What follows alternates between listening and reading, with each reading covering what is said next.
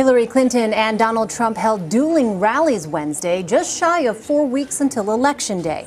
Clinton rallied supporters in Colorado while Trump was in Florida. Both candidates wasted no time going after the other. She shouldn't be allowed to run for president.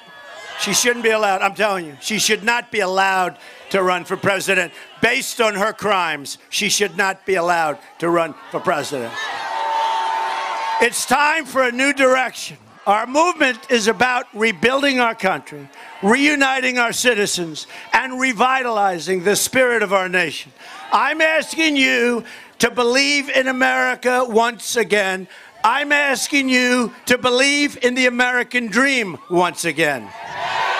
His campaign said today that they're going to use a, quote, scorched earth strategy for the remaining 4 weeks of this race. Now that just shows how desperate they are. That's all they have left. Pure negativity, pessimism, and we're not going to let Donald Trump get away with it, are we? With me now on set is political reporter for The Washington Post, Philip Bump. Hey, Philip, let me just start off with this scorched earth campaign plan.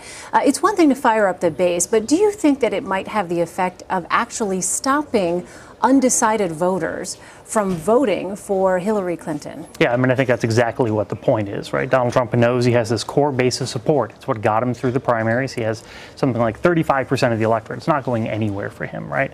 If he can push Hillary Clinton's vote down as well, then he can actually run against her. He's shown that he can't actually expand his base outward substantially. So if he can get Hillary Clinton supporters in particular to be disinterested in coming out to vote in November, I think that's what he's banking on as his best shot. Of course, a lot of folks, though, are also looking down ballot, including House Speaker Paul Ryan. So what could this strategy potentially do here for the Republican Party? I think it's really tough, right? I mean, we're already seeing that Donald Trump is trailing pretty substantially. I mean, right now, the Real Clear Politics polling average, Hillary Clinton's ahead almost as much as she was right after the conventions when she had this massive lead and everyone was talking about, can Donald Trump survive, right? So she's already far ahead, which is bad news for the Republican Party. Donald Trump is now attacking the Republican Party directly, in part because he's still trying to mobilize that same base, and he's not, there are these moderate Republicans who he hasn't shown any ability to bring into his camp over the long term.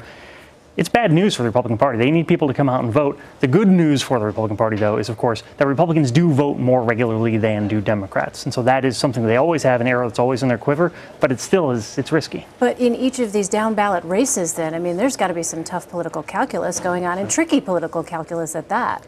Right, yeah. So, I've spoken in the past with folks from the RNC that, have insisted this is Donald Trump and everyone down the ballot. That's who we're going to be targeting. But you look at a state like New Hampshire, right? I mean, in New Hampshire, there is a Republican woman who is on the ballot for Senate.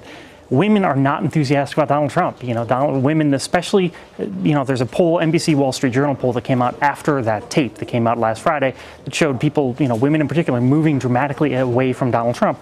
It's a tough pitch if you're in New Hampshire and you're a Republican trying to tell folks to vote both for someone for Senate and Donald Trump.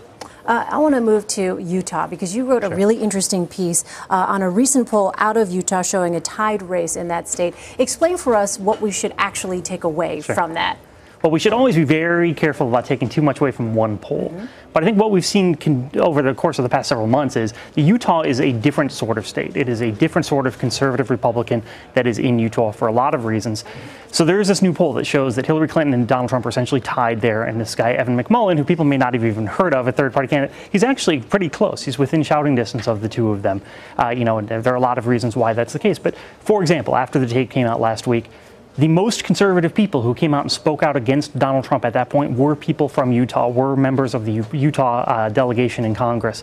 There is something that makes Utah different. Part of it is the fact that it's a very Mormon population there. But that is another sign that Donald Trump has not been able to expand that core base outwards. Otherwise, Utah would be a gimme. But it's not, because he has not been able to show that he can do that. So potentially a cautionary tale for other states, maybe? Maybe, yeah. I mean, Utah is it's very unique in a lot of ways. But yeah, it's definitely a cautionary tale for Donald Trump, whether or not he chooses to listen to it. Well, as you know, both candidates have been heavily promoting voter turnout. A New York Times report shows that early voting in states like North Carolina and Florida are heavily favoring Hillary Clinton. Should Trump's campaign be concerned about this at this point? Here we are, 27 or so days away.